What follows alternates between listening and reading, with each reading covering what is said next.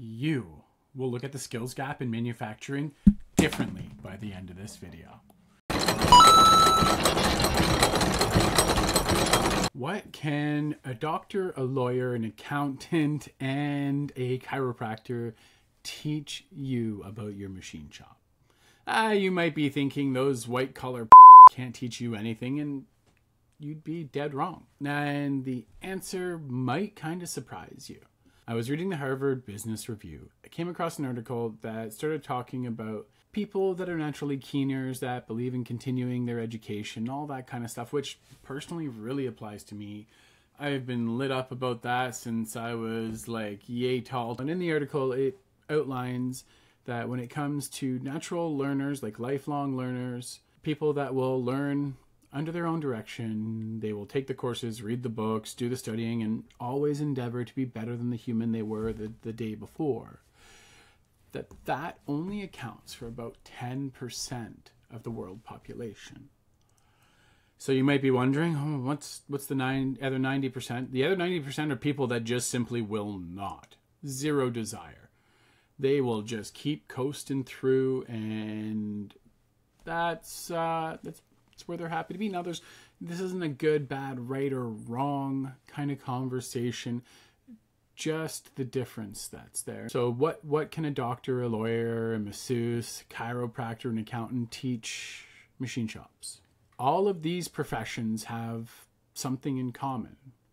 They have mandatory continuous education. Those organizations all realized the same thing that the Harvard Business Review article was talking about.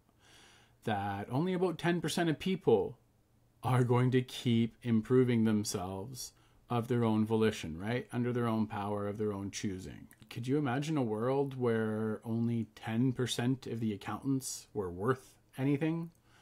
Only 10% of the doctors were reliable? Things are always changing in those professions.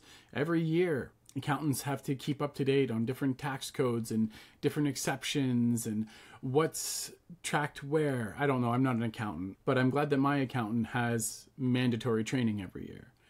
You know, there was a time when doctors used to prescribe bleeding and they believed that the body was ruled by humors, right? The continuous advancement, it's great. It happens all the time.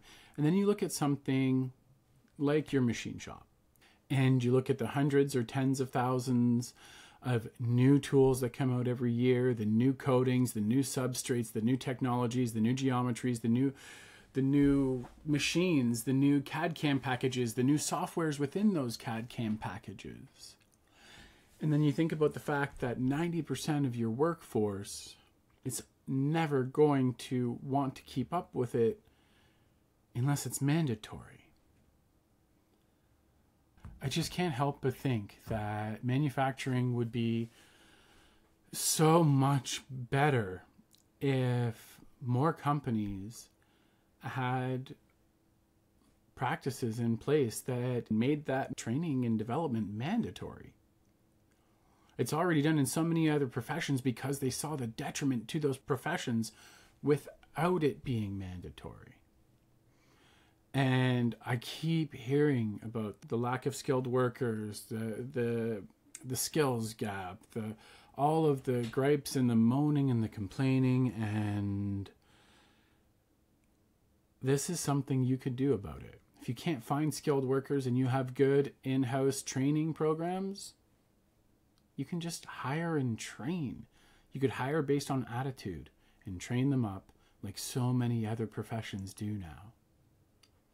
So, food for thought, things to ponder. And until next time, keep your spindles turning and earning.